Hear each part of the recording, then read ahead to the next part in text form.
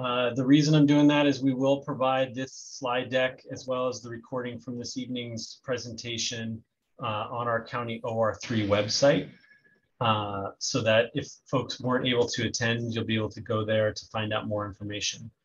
We're going to have a short presentation by PG&E this evening. I'll let them introduce themselves in a moment, and then we will have a question and answer period for any specific property questions or general program questions.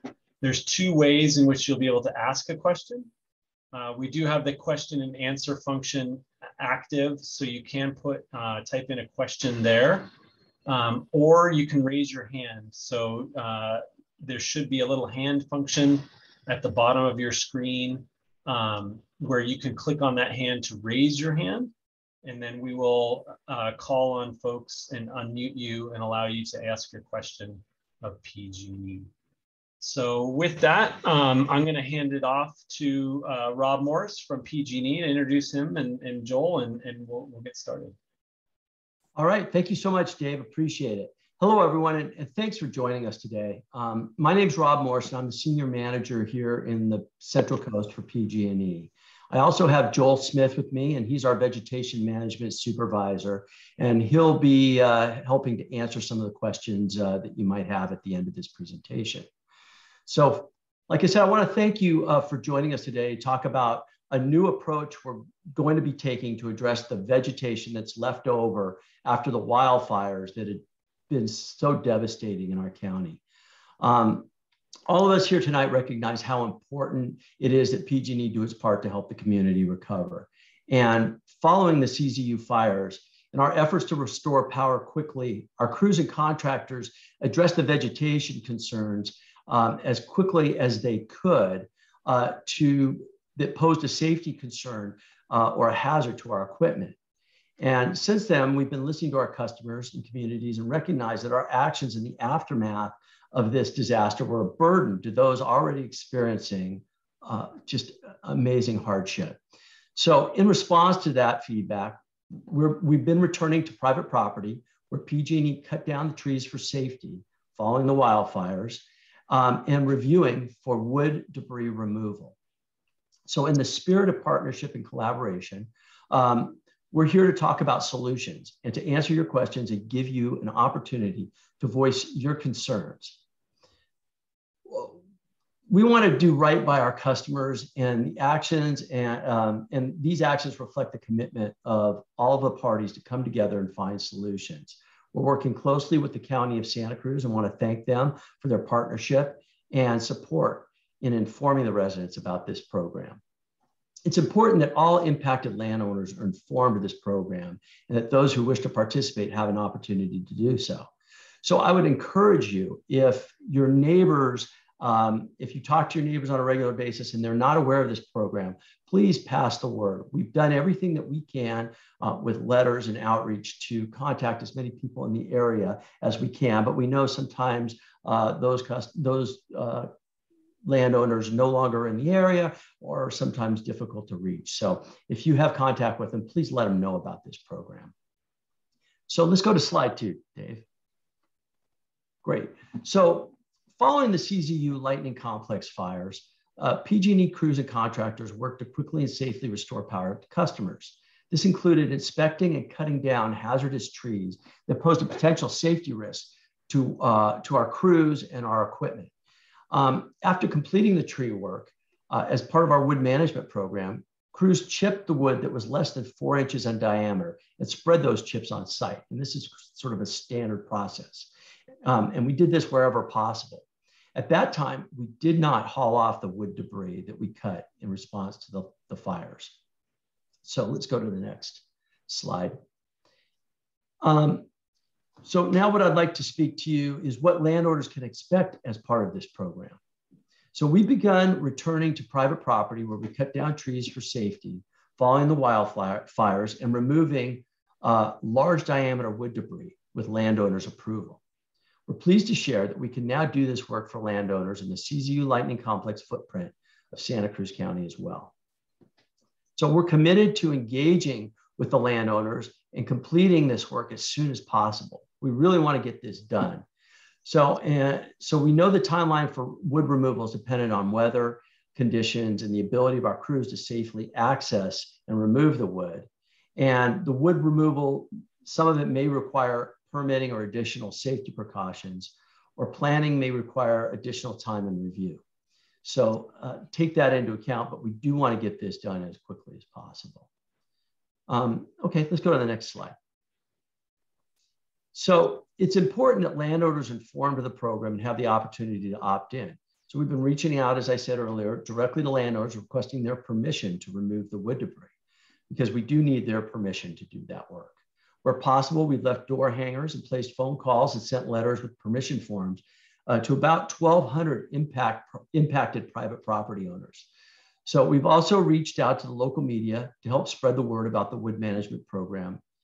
And currently in Santa Cruz County, we've identified more than 1,200 parcels that may have wood debris remaining on site that we cut down and that are eligible for this program. Currently, as of today, we've had 180 of those parcels opt in for the wood removal. And again, we do need those customers or landowners to contact us and give us approval to remove that wood. All right, let's move on to the next slide. So as I said, landowner approval is required for anything that's larger than 4 inches in diameter and essentially legally belongs to the property owner. So those that would like to participate can email a completed permission forms to wildfirewoodmanagement@pge.com. But the easiest way is they can complete the form online via the Santa Cruz County website by going to the debris removal section and clicking PG&E Wood Haul Program. Dave and the county team did an amazing job putting this site together. It's super easy to use. You enter a little bit of your information, you sign it off giving us approval, and it goes right into our mailbox. It happens really quickly and it's super easy. So really appreciate the partnership with the county on that. And so one of the questions we get asked a bit is, oh, I don't know, I have all the information to complete the form. I don't know how big these logs are. I'm not sure if there's some extra trees out there. You know what? We just want to get out there and get notified that you want the trees removed and give us the best information you can. We'll go out there and then we'll determine what we need to know at that point. So really, if you want the trees or you want some of this wood removed, contact us. Give us the best accurate information that you've got, and we'll come out and do the rest. So let's, and you can see on this that slide, the form is pretty quick and easy to do. So we want to make it as simple as possible for you. We know that you've got a lot of other things on your plate, and I just can't even imagine the stress and what you've gone through over the last year and a half. All right, let's go to the next slide. So if you have questions about the wildfire mitigation and response efforts, you can mail us at wildfire safety, that's all one word, at pge.com. It's real easy, wildfire safety at pge.com. So if you have questions, concerns, etc., that's really the best way to get that to our team. In addition, you can also call 1-877-295-4949. Again, that number 1-877-295-4949. Landowners who believe PG&E caused damage to their property during or following its wildfire response efforts, which they should be compensated for, well, you can submit a claim, and you should do that through our claims process. And that's pge.com and then /claims. So if you believe that there's damage that was done due to our tree removal on your property, go ahead and fill out a claims form, and our claims, it'll go through our claims process, and a claims representative will contact you. So it's pretty straightforward. You know, go online, fill out the application, and we'll have our team come and visit you and remove the debris that was out there that PG&E cut down. So, I mean, that's really the formal presentation. At this time, I do have Joel Smith, who is the expert on this, and between Joel and I think we can answer most of your questions. So happy to start answering questions. All right, so we'll start with Alan. Your hand is raised. I'm gonna ask you to unmute, and you can ask your question.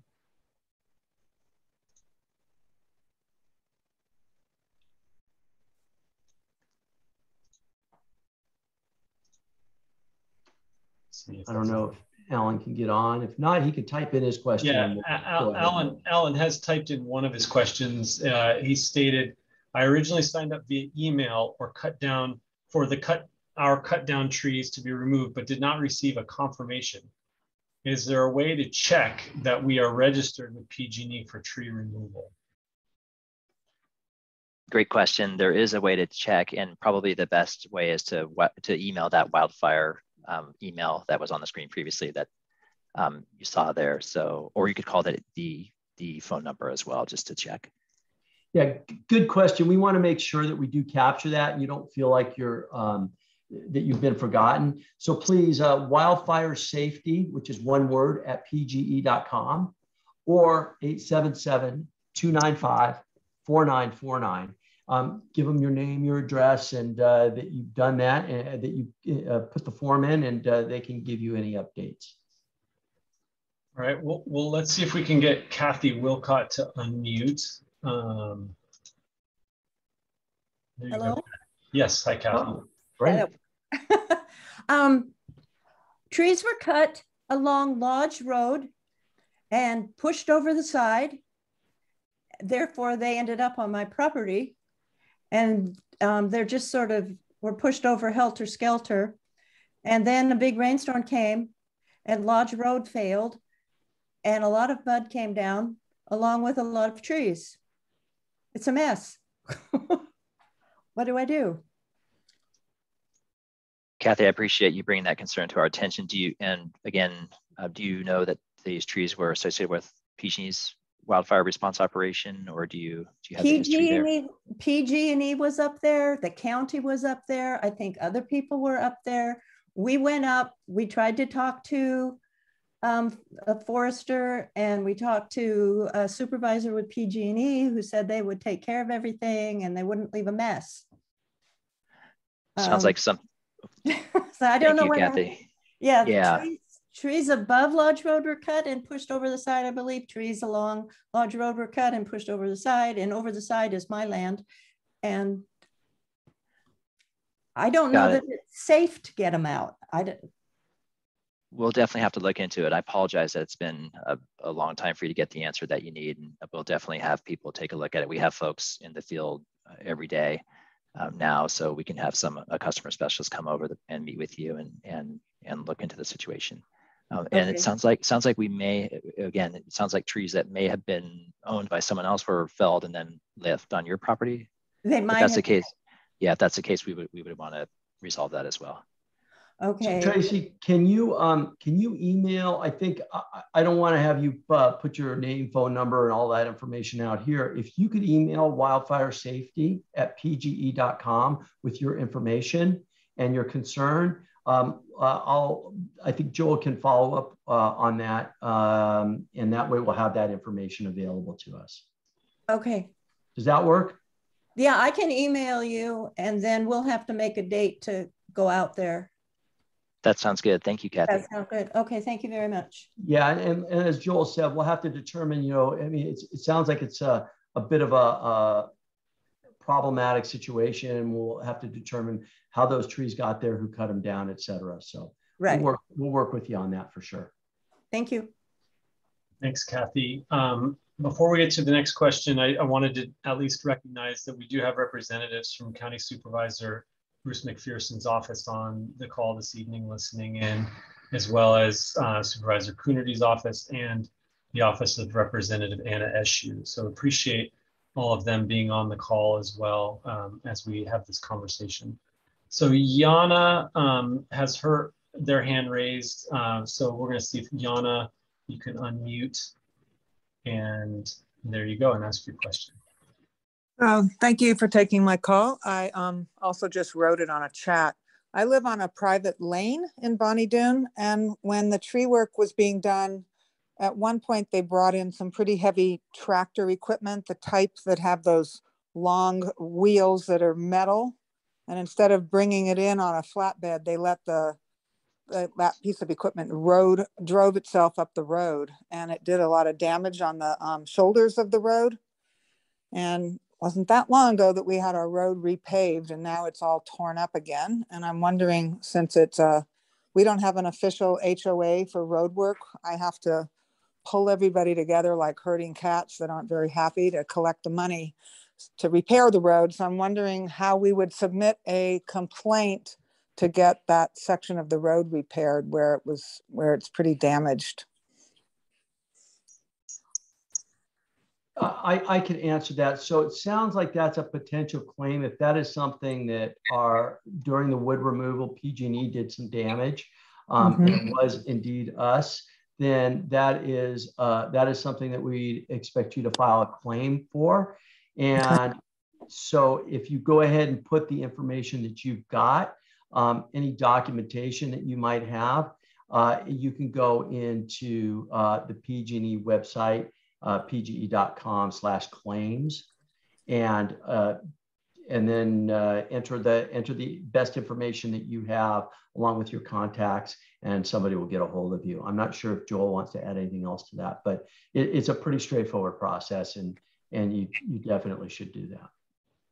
Okay.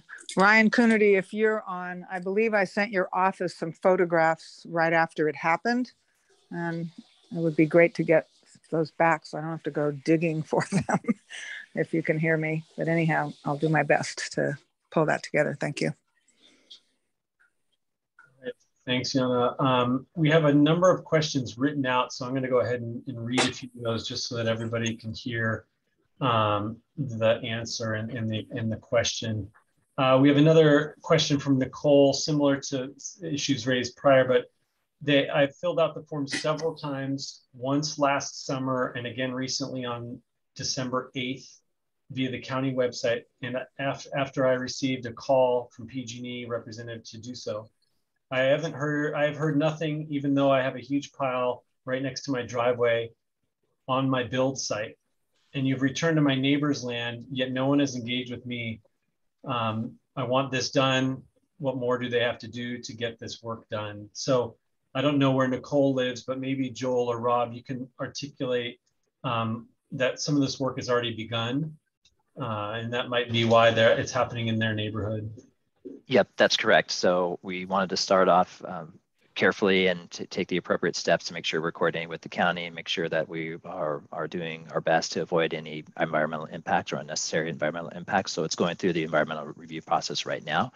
And as those locations are getting released to us in operations, then we're initiating that work. We started just before the storms hit. Big storms shut us down for a little while because the soil saturation was too high and the conditions were just not good and safe for us to work out there.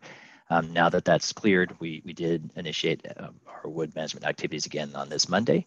So hopefully we'll be getting to your property soon. But again, it probably would be best for you to email the wildfire safety email, and put your location information in there so that we can provide you with an update.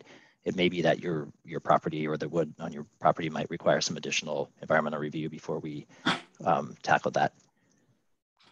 Yeah, to Joel's point, if you could go ahead and send that, because otherwise I would just have you give us your information, but I don't want to do that. If you could send that, we'll be looking at any communication over the next day or so that comes in through there and tag it and make sure that we follow up.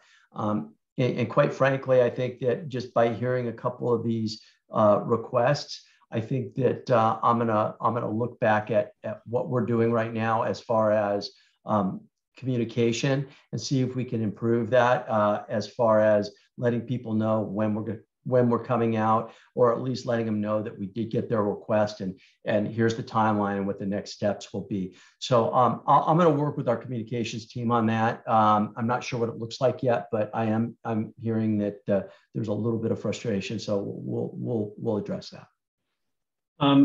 Just a quick follow-up to that. Rob, I know this has come up in some of my conversations as well.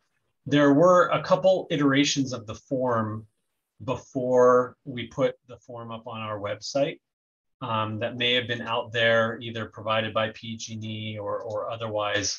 What is your recommendation on if somebody filled out a form during the summertime? Should we make sure that they fill out the form that's available online through the county's website, or would those older forms suffice?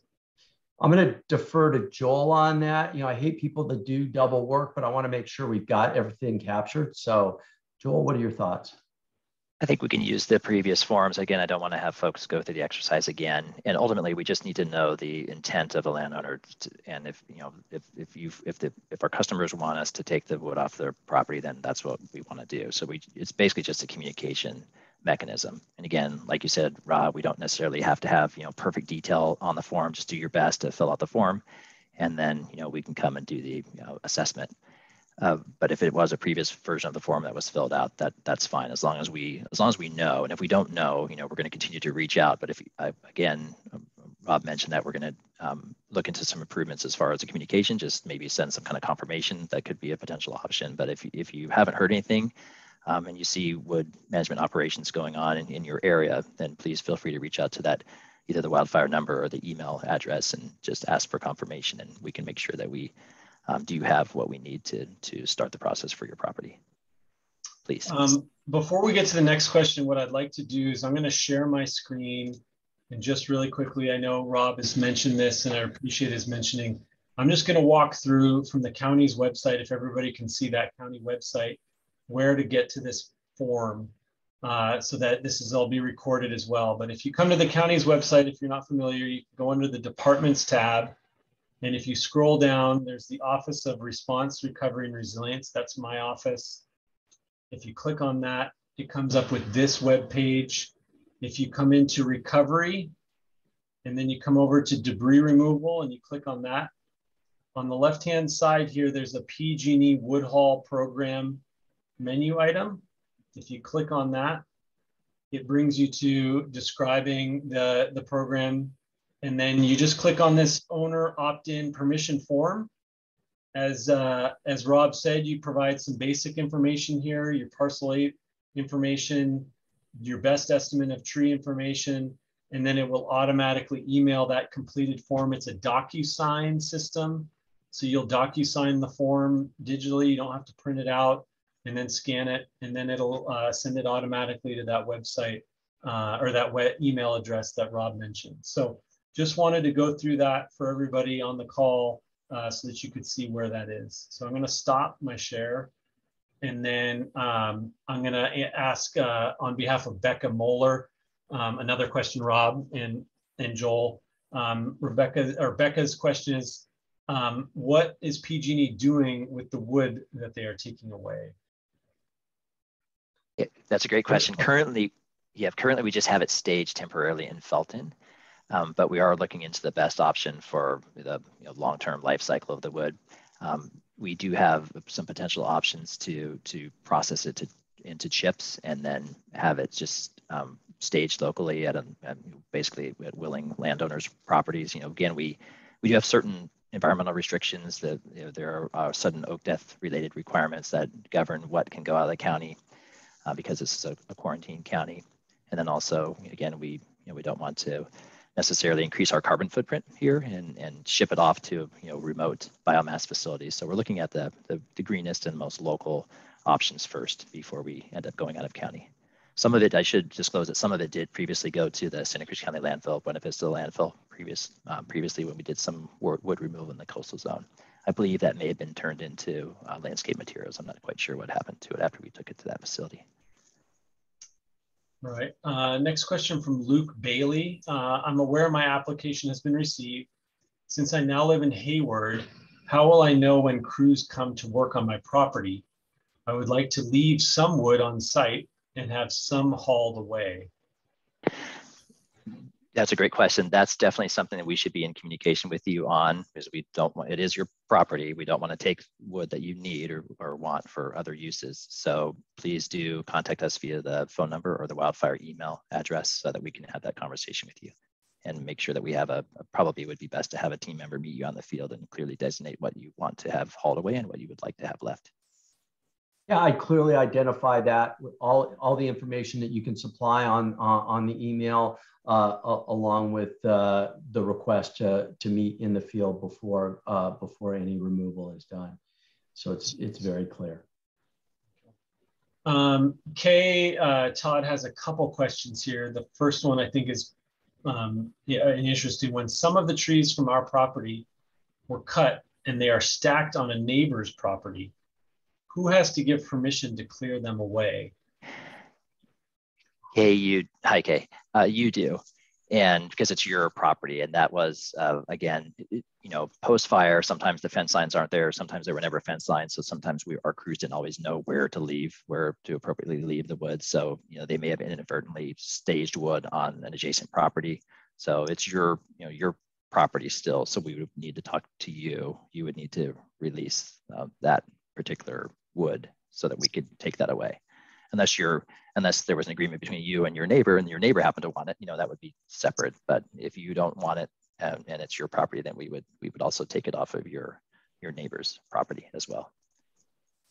All right, Kay had another follow-up question that I think you've touched on, but just for folks who may have come in a little bit later. They say, we tried to count the trees today, but some are whole trees, others are cut into thirds. I'm giving the estimate for numbers to include all of that. I hope that's okay. I know, Rob, you said doing the best you can, but just to Yep. Doing the best you can is all we're asked. I know that Joel's team, sorry, I have dogs in the background. Joel's team will come out and visit the site, and then they can determine from there. Okay. JW has a question.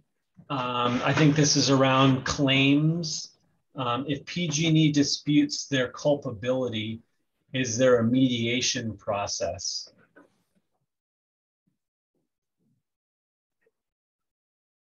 I could take that just from personal experience. I'm not in our claims department, but there is an escalation process. So ultimately, we want to do the right thing, and if we did impact unintentionally cause damage, we want to rectify that. We want to make that right with our customers. So again, we can work through that process. I can say this, the claims my claims counterparts will get involved in those discussions, but they also pull in folks like me from operations to make sure that we that the full history is available and that we do our best to look into what actually happened. It sometimes gets tricky because, like we've mentioned, there have been a lot of a lot of different entities operating within the CZU fire footprint, but we will do our best to dig into the history and figure out what we may have impacted, and then do our best to make that right. Yeah, we definitely want to do right by our customers. If we've caused damage or problems on the property, we do want to get that fixed. So, and we do have a really good claims team, and they're committed to doing the right thing, and certainly looking out for our customers. So. Becca has a really interesting question. For those of us with huge amounts of logs that had to come down, but were not taken down by PG&E, can we also take those logs to the staging place and have them part of this, quote, green solution? It's our intent to take to provide wood management for just those trees that PG&E felled during our operation. We know that sometimes it gets a little bit tricky to tell, but there's going to be some situations where we may end up picking up a little bit more on one parcel, picking up a little bit more wood on one parcel, picking up a little bit less wood on another parcel, just because things got shifted around after we did our initial hazard tree mitigation work. But in general, if it's known that trees were cut by other entities and staged by other entities, then we would not be providing wood management services for that particular wood. And I think maybe what, Joel, we can monitor on our side, at the county side with you, is if you do come up with a local green solution, right? Rather than, as you said, trucking out of county, and maybe there's a vendor that wants to come in and process it for some means. If we know that, if you let the county know that solution, and that vendor or that solution is scalable, and they're interested in taking more material, maybe we can work towards Becca's solution of trying to find a sustainable solution for other trees. I think that's kind of what she's getting at. So if you can just let us know if you come up with that magical solution. I don't know what it might be.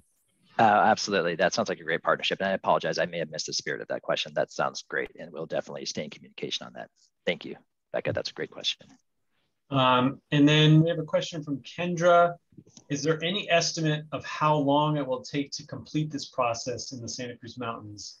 The trees cut on our property is currently prohibiting our ability to complete work on our well and inhibiting progress on our rebuild.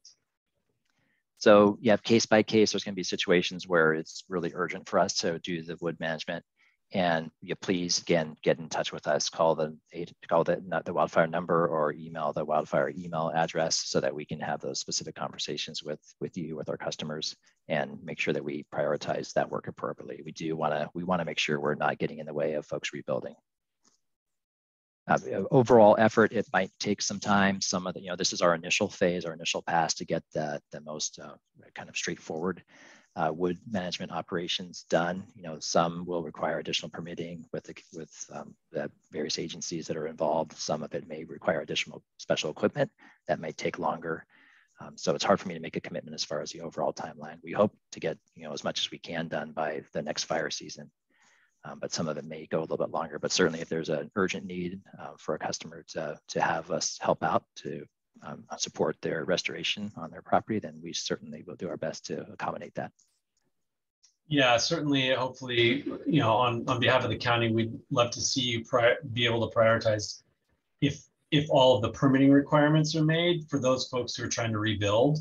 Absolutely. So if Kendra, if you can make sure to reach out and articulate that it's impeding your ability to proceed with your rebuild, I'm sure hopefully PG&E can move forward in that, provided there aren't any permitting constraints. I do want to reiterate again for those who came in late that that the opt-in period for this program is ending at the end of this month.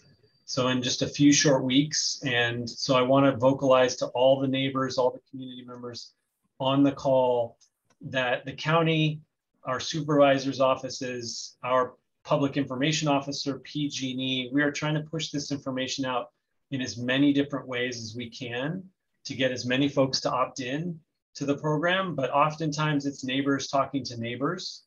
And you may know as a neighbor where your neighbor, we had one resident say they're living in Hayward right now. But whatever we can do and whatever you can do to remind your neighbors to opt into this program, to take advantage of this opportunity to get the wood removed.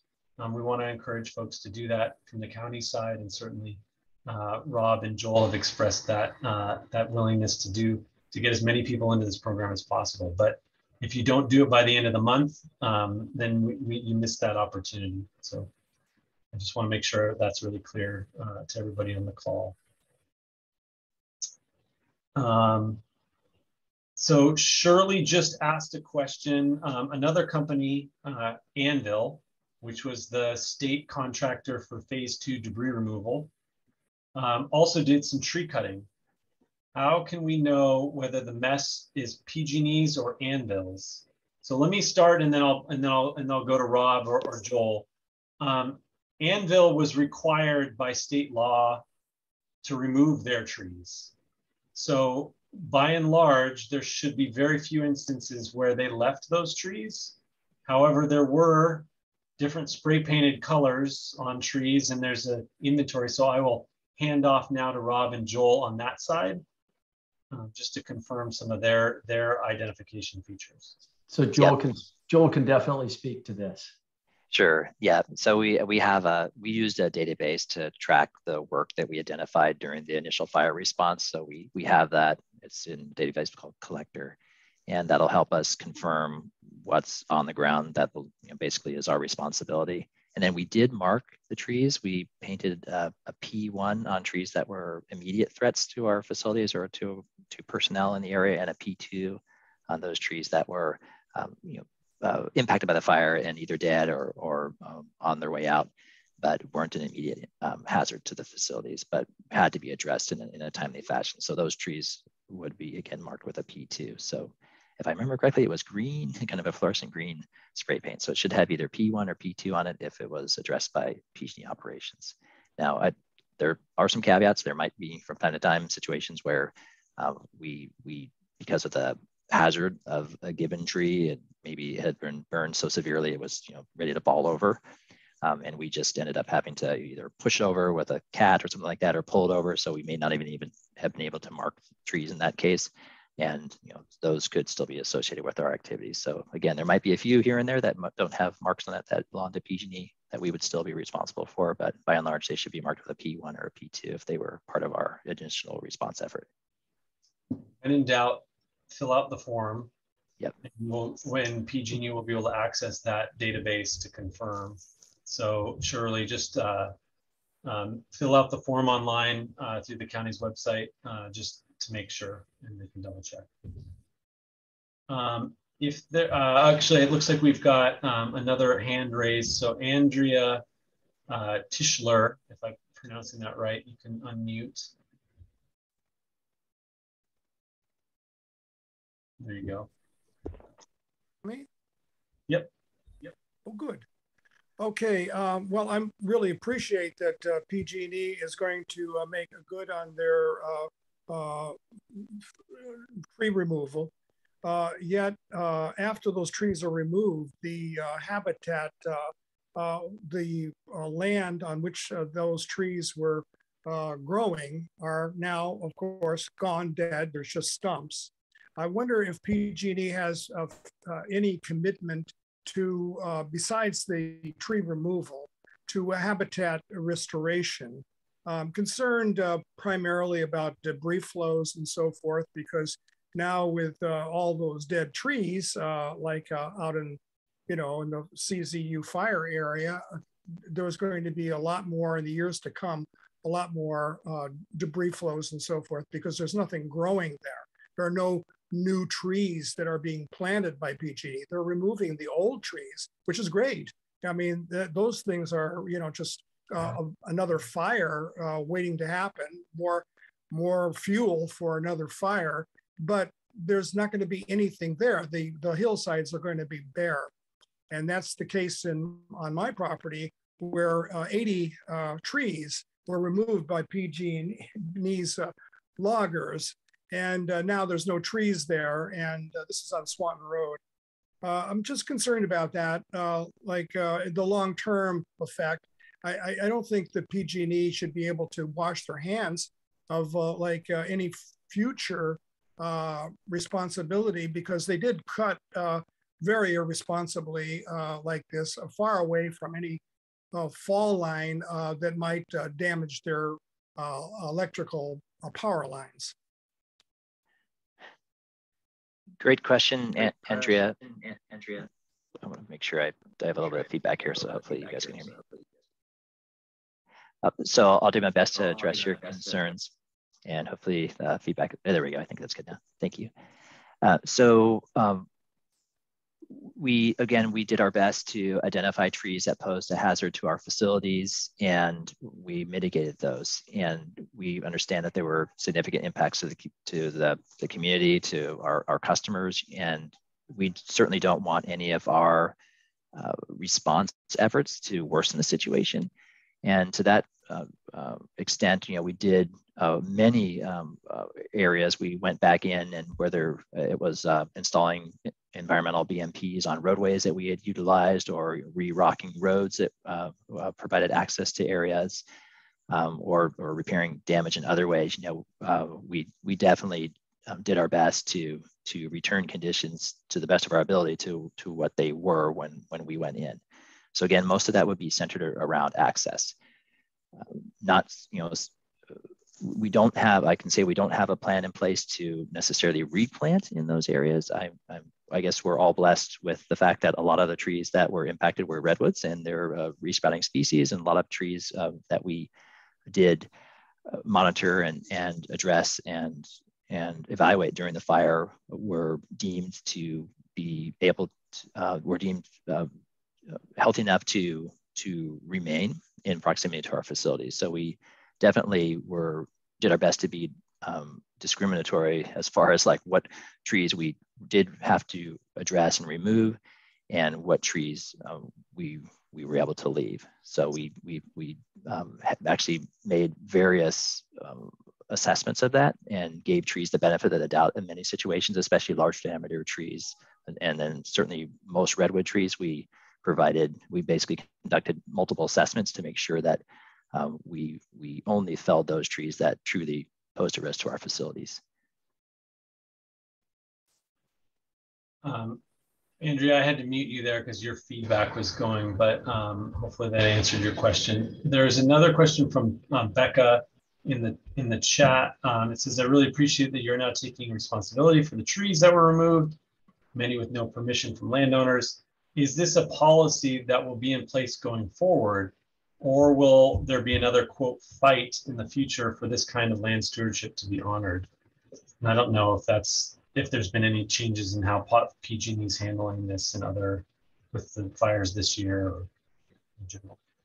Yeah, right now, our primary focus has been providing wood management support on the 2020 wildfires and then shifting as appropriate to 2021 wildfires.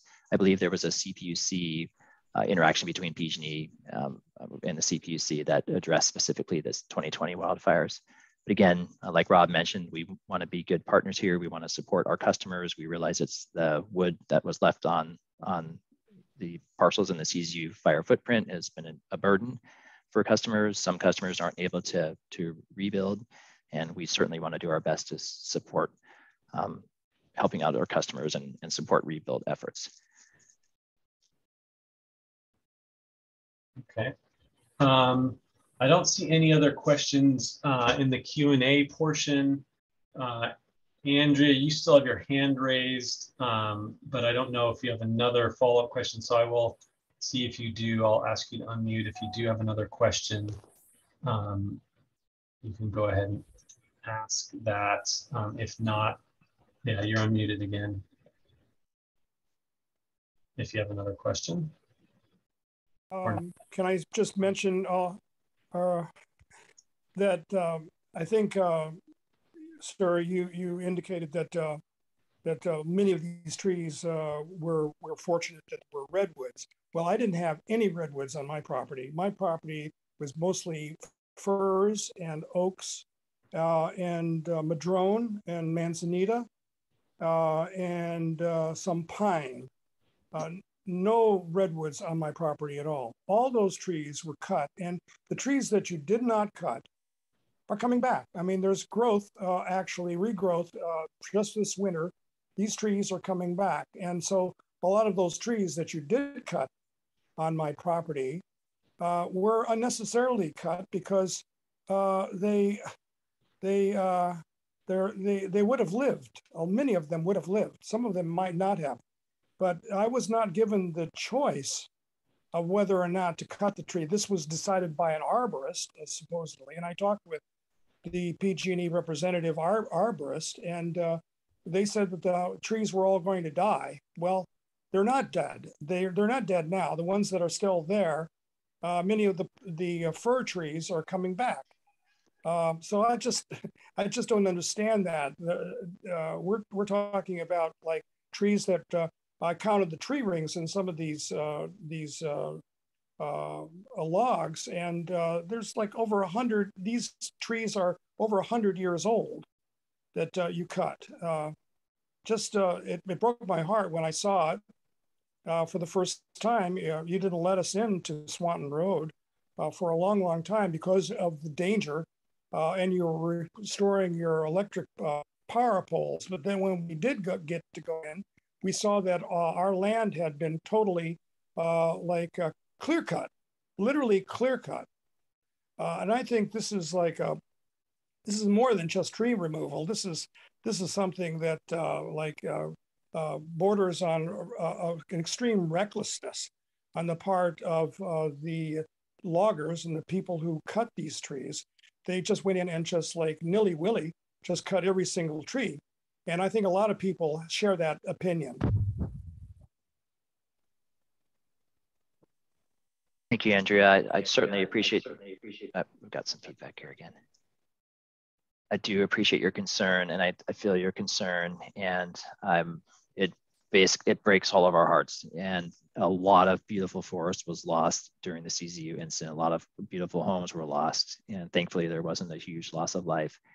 And I can say this, that, you know, in some ways, it sounds like it appears indiscriminate to you. We were discriminating in the way we had identified the trees that we fell during the effort. We did have arborists make evaluations. We utilized Forest Service guidelines to look at the cambium of the tree to determine the health of individual trees. On a case-by-case basis, you'll probably notice that there were, in some cases, hatchet marks on the base of the trees, to look at that and make that determination.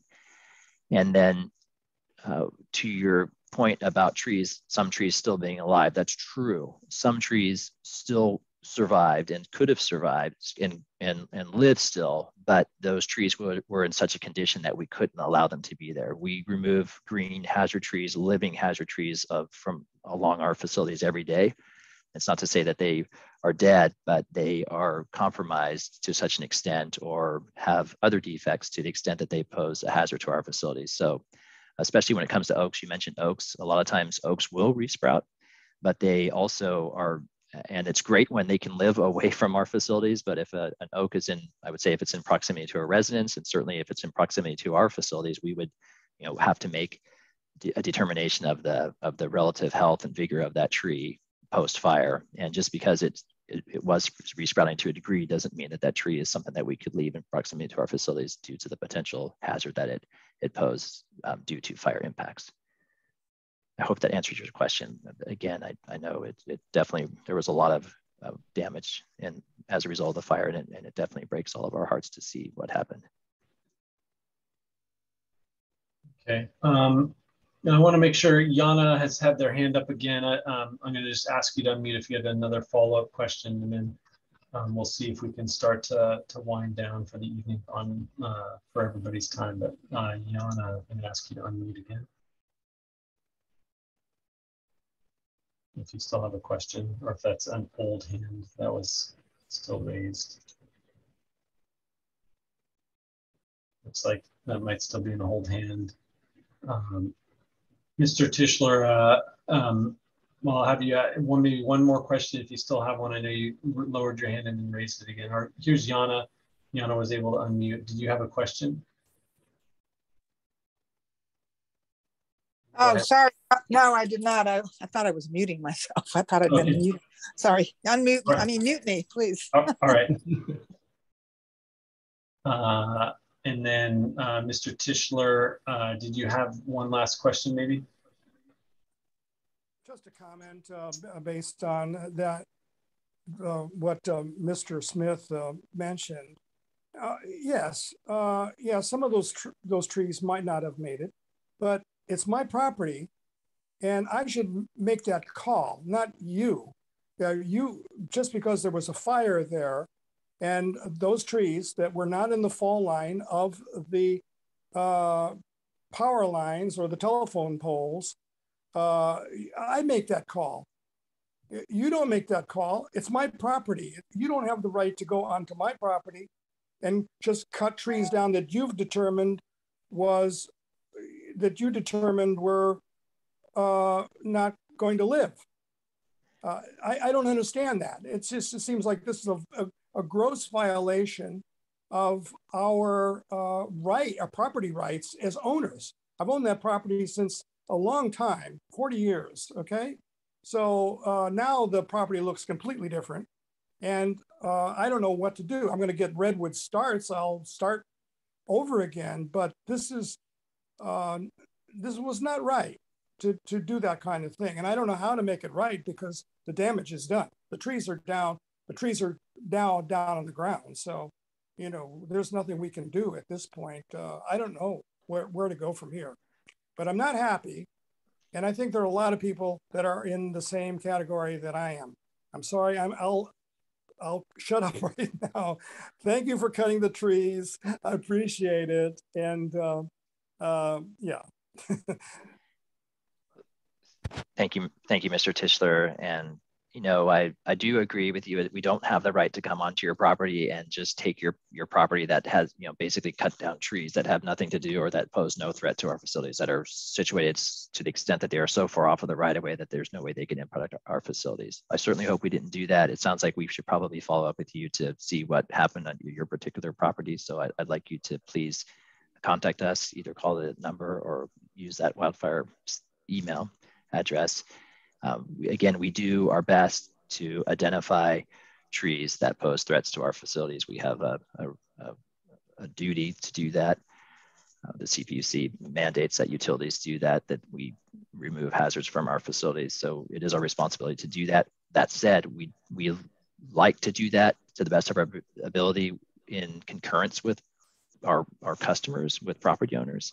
Sometimes during fire events, because of the nature of an emergency, we don't always have the luxury of communicating with the property owner or our customers before we do that immediate hazard tree work because of the nature of the emergency.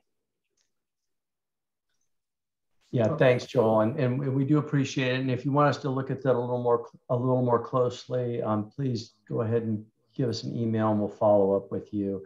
We do respect our customers, as Joel said, and we want to make sure we're doing right by them. And again, in an emergency situation, we're doing the best that we can for the safety of our crews, the safety of the firefighters in the area, customers in our facilities. So, but we do want to make sure we're doing right. So we'll follow up with you. If you could go ahead and either call the number or email us. But appreciate your time. Yeah, with that, there are no further written questions in the Q&A portion, and we've addressed both hands raised. So again, as Rob and Joel have said, thank you everyone for your time this evening. Again, the deadline to opt in is the end of this month. Please let your neighbors know. The county website form is quick and easy to fill out. And we hope everybody is able to opt in that chooses and wants to opt in to get that wood debris removed. So with that, unless Rob or Joel, you want any closing comments? That's it. I just really want to thank the county for their partnership on this. Great job on that website. And thank you, Joel, for being here. Appreciate it. And thank you all. We want to do right by our customers and appreciate your time. And please let your neighbors know. They may not know, they may not have seen all the communication, and you probably have the closest contact with them. So let them know that this program is available. And with that, have a good night and be safe. Thank you.